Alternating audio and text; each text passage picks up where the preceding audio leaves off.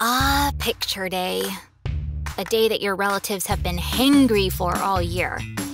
But you've been dreading it ever since getting a mouthful of metal braces last summer.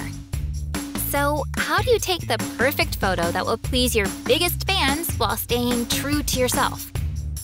Simply follow our tips in this episode of How to Middle School Picture Day. Picture Day.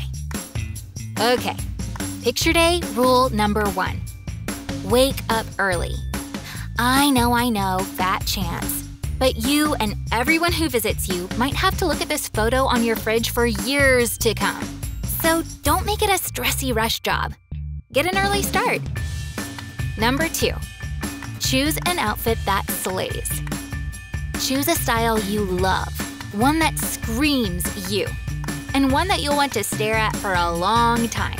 Oh, and pick a whole outfit, from shoes to shirt.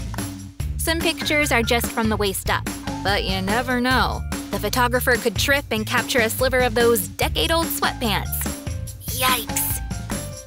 Number 3, color is everything.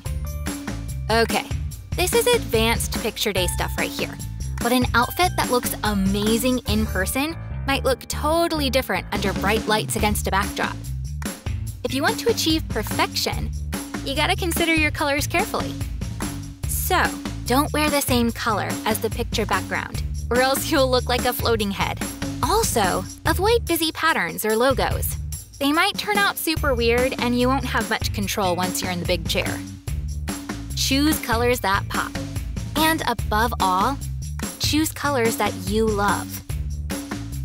Number 4, tackle that hair.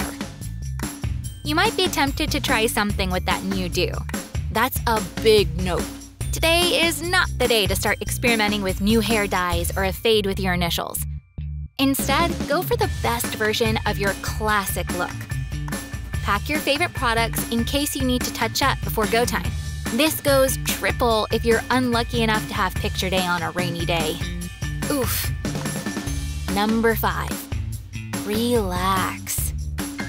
I know, there's nothing relaxing about picture day. But nobody nails a look when they're super anxious. Take a deep breath.